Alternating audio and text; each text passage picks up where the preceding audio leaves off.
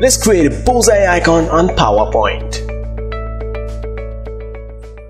First, open up your blank slide on your PowerPoint, then go to Insert, go to Shapes and pick this oval shape over here and just drag it like that. Done. Then go to Shape Outline, press No Outline and go to Shape Fill and make this color maybe. Done. Then what you're going to do is go to Insert again, go to Shapes again and pick this donut and drag it here just. Done. You don't have to be perfect, but you can have the guidelines over here to make it perfect. Now I'm gonna have this yellow dot over here and just squeeze it a bit. Yep. And make it look like this. And go to Shape Outline, No Outline and make the shape fill white. Done. Then I'm gonna press Ctrl D to duplicate it and just minimize it a bit again and put it right in the middle. So you see where this is going, right?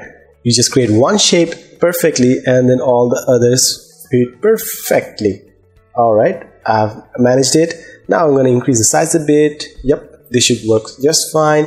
Then I'm going to get another oval shape, just make it white and put it right in the middle. So this should work just fine.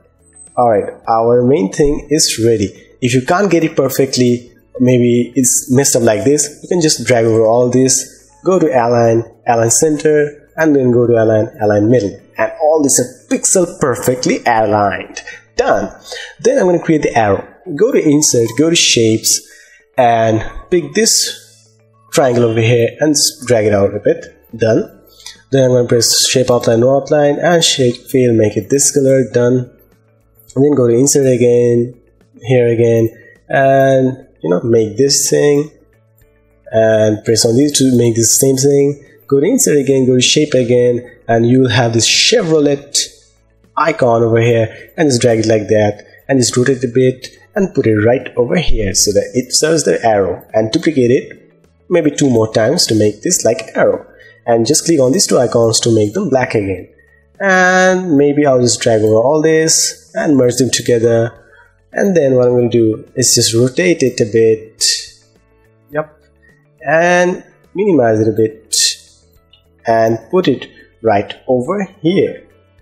And you can use the icon for bullseye or sales target or whatever the wish you want.